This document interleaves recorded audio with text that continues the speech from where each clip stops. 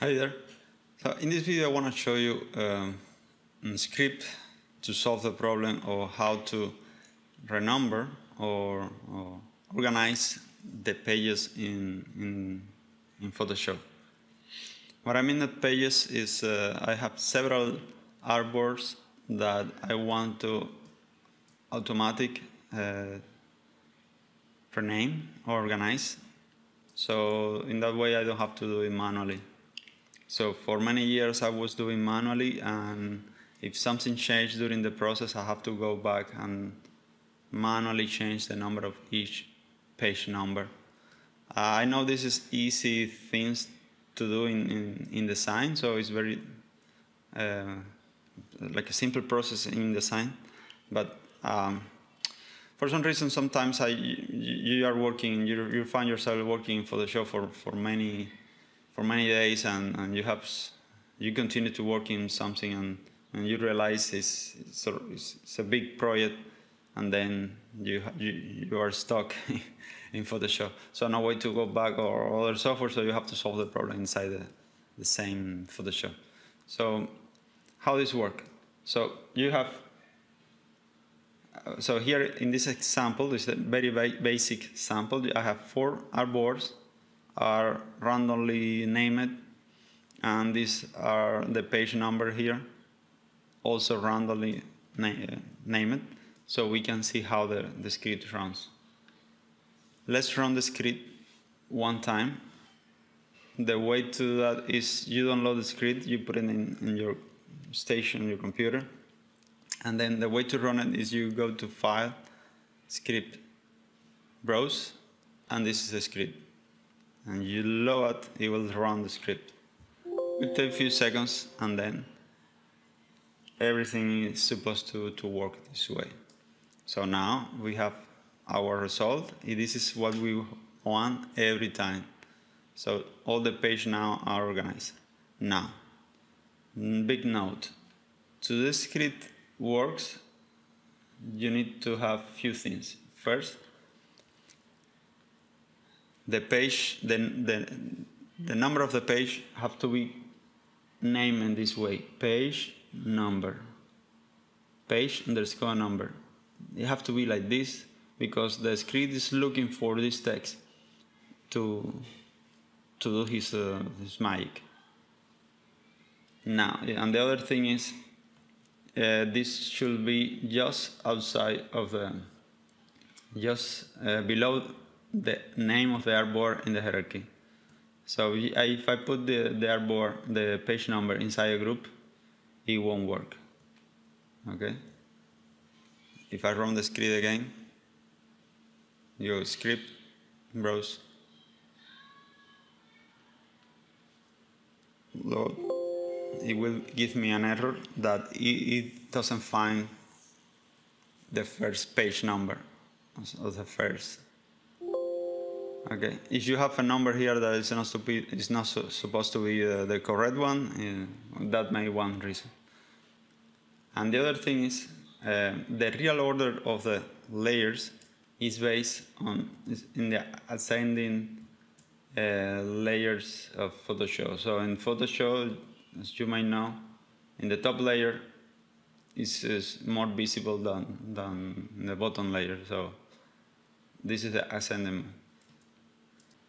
Now, for example, if now I decide to move slide number 2 to the bottom visually, and I need to run the script again because I want now this to be the last slide, the slide number 4, I need to do it here as well. So I did it visually, so I know visually that this is 1, 2, 3, 4, but I need to do it here as well. So I put it here, so 1, 2, 3, 4. And now I run the script.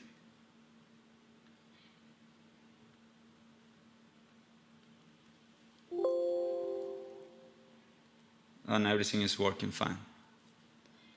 Let's go back.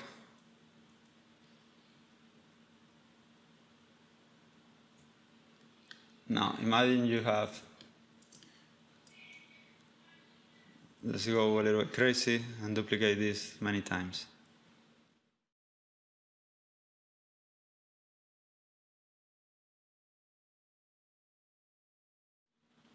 So now I have 6 by 6.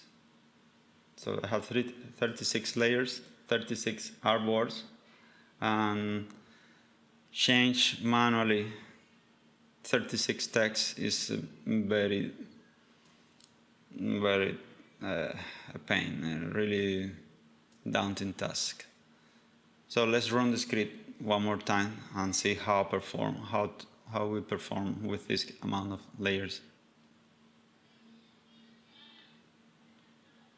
It takes a few seconds because it's analyzing all the layers inside, but everything is working well. And this is how to run the script with layers. Now, the samples that I give you is, again, very simple. Let's check what is inside of each artboard. So I only have here a background, few text, that's it. There is anything else. Now let's do it with something more real. So here I have a presentation that have many more layers. So here I have groups, I have artboards, artworks, and the page number. If you can see that the page number is not exactly behind the artboard, but in the hierarchy, it's just below the name of the artboard. Okay? If you want to be 100% sure, you only put it here at the top and that's it. But all the page number are in hierarchy are in the same level. It's just right below it's like it's the son of the first son of the artboard, you know. The same. Here the same. I have many layers, many different type of layers, different contents, mask, layers, solids, etc.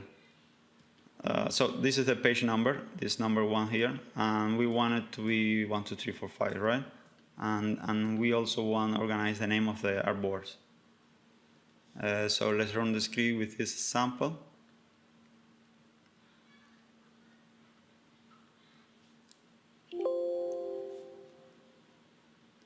And everything is working.